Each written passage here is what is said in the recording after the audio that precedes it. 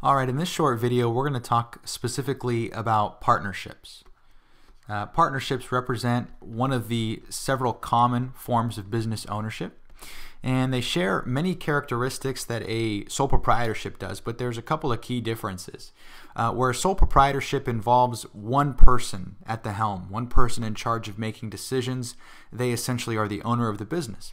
A partnership means that the business is owned by at least two people.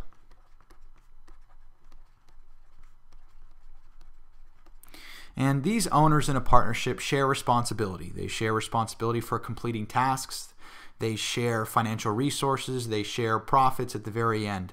And so partnerships are great in a way because you take advantage of a multitude of different skill sets, right? One of the big issues with a sole proprietorship was that you were limited to the skills that only you possessed, and you were limited to the financial resources that were only at your disposal. With one of the partnerships, or with a partnership rather, you have the opportunity to leverage a greater variety of skills as well as financial resources.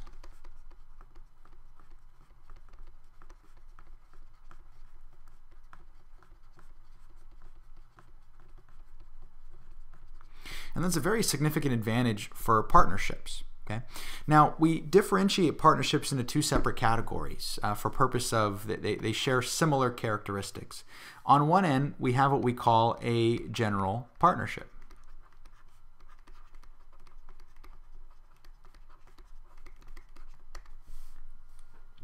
A general partnership shares responsibility amongst the actual partners, and so they contribute equally usually, although they can have different arrangements, of course, and they also receive typically to somewhat equal amounts. Usually general partnerships have what we call a partnership agreement, although they're not required to.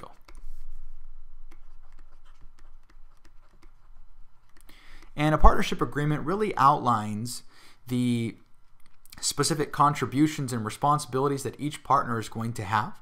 They typically will outline what happens when one of the partners dies. They may outline how do partners split profits. Is it 50-50 or is it some other arrangement? They'll outline who contributes what resources, what financial resources. And so they're very comprehensive. The idea behind the partnership agreement is you want to try and consider as many scenarios as possible, because the goal here is to have something in writing, so if there's ever a disagreement, you can refer to the partnership agreement and use that as a way of clarifying the situation. Unfortunately, if you don't have this, which I mentioned before, you're not required to create one. If you don't have a partnership agreement outlining what to do in specific circumstances, then you're going to have a lot of conflict and it's going to continue to come up. So it's better to have things ironed out in advance for that very reason. Now, in addition to leveraging skills and the financial resources of your partners, general partners also provide you with certain tax advantages.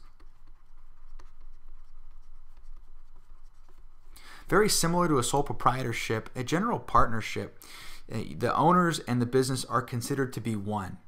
They're the same thing. The business is not separated from the actual owners. And so because of that, it allows you to claim any type of profits as income on your own personal tax returns. And so very similar to a sole proprietorship, we know that the corporate tax rate is usually around 35–40%. And so usually the individual rates are much lower than that. And so you can claim that as your own personal income and save yourself a little bit of money with a lower tax bracket, of course. Now, one of the significant disadvantages of a general partnership is, once again, this idea of unlimited liability.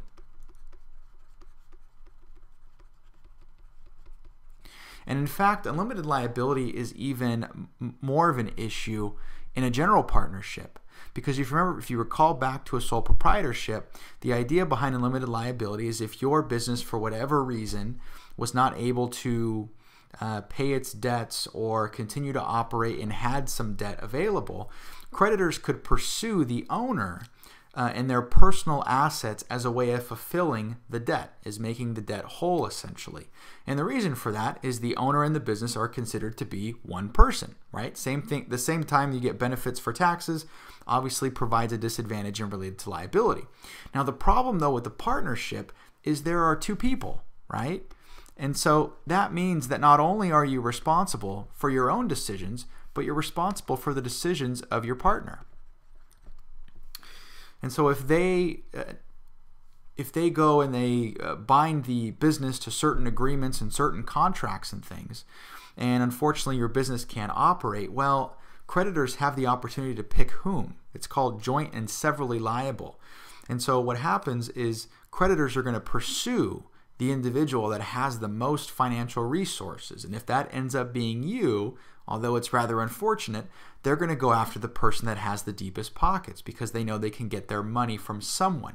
Maybe your partner doesn't have a great deal of personal assets, but you do. And so chances are I'm going to pursue the person that is most likely to be able to pay me back. So that's a very significant issue. And so in order to assist businesses in acquiring funding, what we've created are what we call limited partnerships.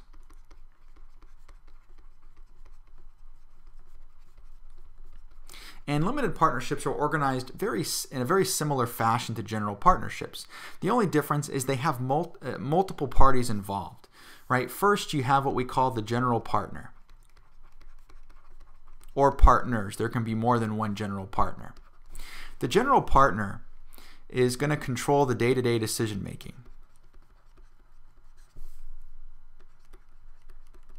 And so they're going to be responsible for determining who to hire, what to produce, in what quantity to produce certain things. They make all of the decisions on the day-to-day basis. And the reason they get that opportunity is because they are going to be personally liable for the business debts.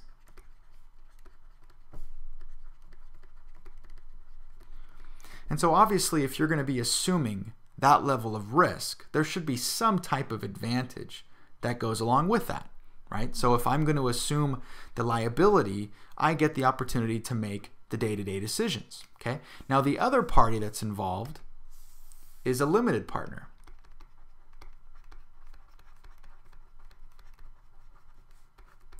And the limited partner is essentially the financial backer. They're going to commit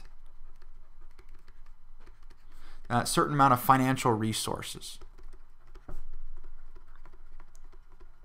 However, in return, what they get is limited liability.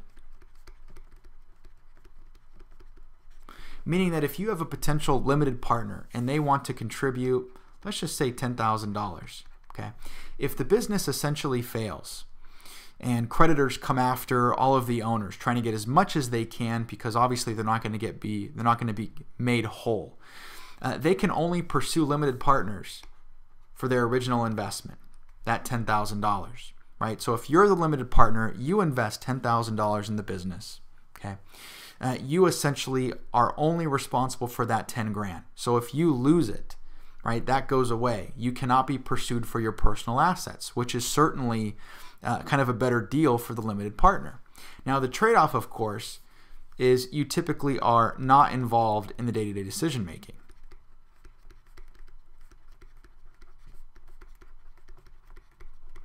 Now obviously you have some involvement because if you're going to commit financial resources, you usually want to make sure that they're used responsibly, and you can always pull your investment, right?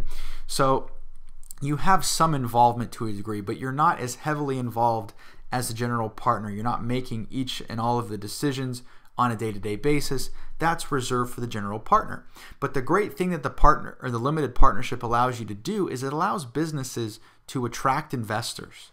Because investors are going to have a lot of financial resources and they typically don't want to be on the hook for the actual business debts. But they may want to invest because they feel like the business is growing and it could potentially provide them with a greater return.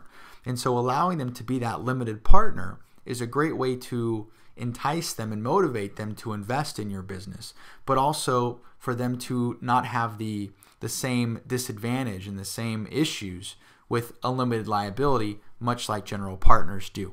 So both of these represent partnerships, right? They're just simply subcategories of the two, both a general partnership and a limited partnership. By and large, general partnerships are more common, and limited partnerships rather are made with the intent to appeal towards investors so you can attract them and they can invest in your particular business.